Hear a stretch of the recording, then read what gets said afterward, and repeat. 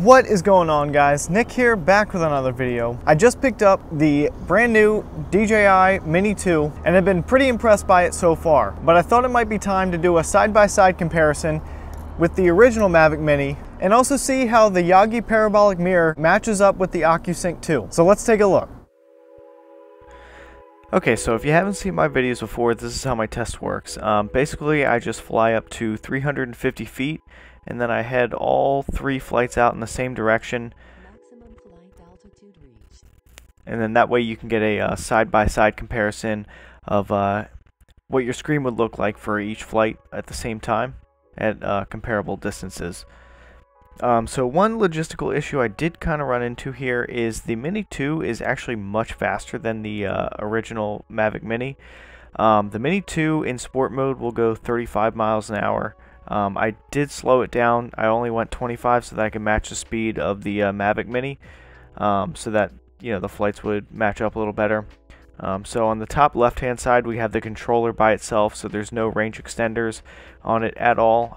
We have the Yagi plus the reflector on the top right hand side, and then the Mini 2, that's just the controller by itself. There's no assist or anything like that on the Mini 2 controller, so you're just seeing Ocusync 2 on the bottom. Also did a couple gimbal rotations just so you could kind of get a feel for how much lag there was in the signal. So you can see there is just a little bit going on with the Mavic Mini on both the controller and the Yagi plus the reflector screen. Nothing really too terrible, although the controller does seem to be crapping out right now. The Mini 2 just sailing along, no real issues at all. It's just handling out without any problem at all. So the Mini controller, I'm getting a total video signal loss. I've got it back, so sometimes if you stop and then start going again, sometimes you'll regain the signal. It doesn't really seem like that's going to happen with the controller here, unfortunately. But you can see the Mini plus the Yagi and reflector combo that's still going along.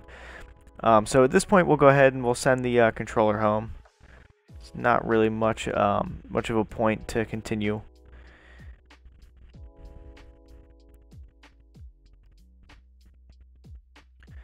Alright, so now you have the Mini 2 versus the Yagi and reflector combo. So we lost video feed there with the Yagi and reflector. So slowing it down, trying to see if we can get it back. Doesn't really seem like that's going to happen. Mini 2 is just still having no issues. I did a little slight rotation around the, I think it's a mosque down there. So today we're having pretty serious issues with the Yagi and reflector.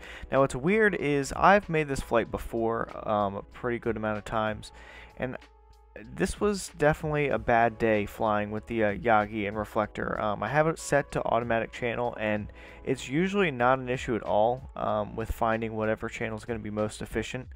But for whatever reason today, maybe there's just more Wi-Fi or something like that going on, but it just wasn't really working very well. So at this point I'll go ahead and send the Yagi and reflector, or Yagi reflector home.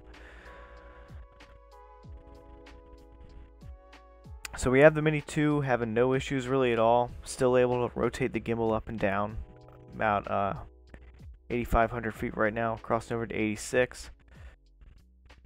Now if you look back at my previous video where I compared the Yagi reflector to just the Yagi by itself, I did make it about this far on a good day, so it is possible to make it out as far as the Mini 2. It just may not be every single time you make that attempt that you're going to be able to get the same distance out of it. Basically when I'm flying, I'm just standing pointing in the exact same direction, trying to align with exactly where the drone is in the air so that I get as much signal out of it as possible. So the Mini 2 still chugging along, no issues at all, just crossed over 10,000 feet. If you notice though, I did lose a little bit of signal here. Okay, so first time the video feed dropped for the Mini 2. And now one other thing to notice, and this is something I would tell anybody who's doing any bit of range flying, if you see that little bit of green bar, that's what the drone calculates the amount of time you have until you absolutely have to come back. I have found that this is extremely accurate, and I really wouldn't mess with this, pushing it too far beyond the green. So when that runs out, I would highly recommend turning back.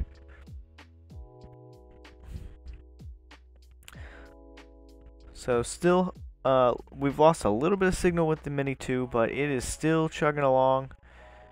Just crossed over 11,000 feet. Can we get to 12? There we go, 12,000. But at this point, we've pretty much lost video signal. I've definitely crushed the other two. And you can see, when I stop and I regain the signal that, I can still kind of rotate the gimbal up and down smoothly. So it's pretty good.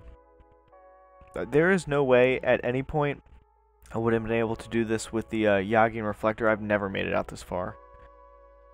Okay, so that was kind of a surprising result, but not that crazy compared to what I've usually experienced while owning the Mavic Mini. In the past, I've definitely been able to get out farther than I did today with the Yagi parabolic mirror combination. I think one of the biggest differences is there is a lot of variation from day to day between how much range you can actually get with the Mavic Mini. That's just something I've noticed. Some days I really can't get very far in comparison to others. I'm not always sure why that is. With Ocusync 2 so far, I really haven't had those issues at all. Day to day, the range has been pretty consistent with everything I've tried so far. I think that it is kind of nice to be able to rely on such a consistently stronger signal. If you look at my other two range tests I've done, with the original Mavic Mini, I've been able to make it out to 10,000 feet in the past, but for whatever reason today that just wasn't happening.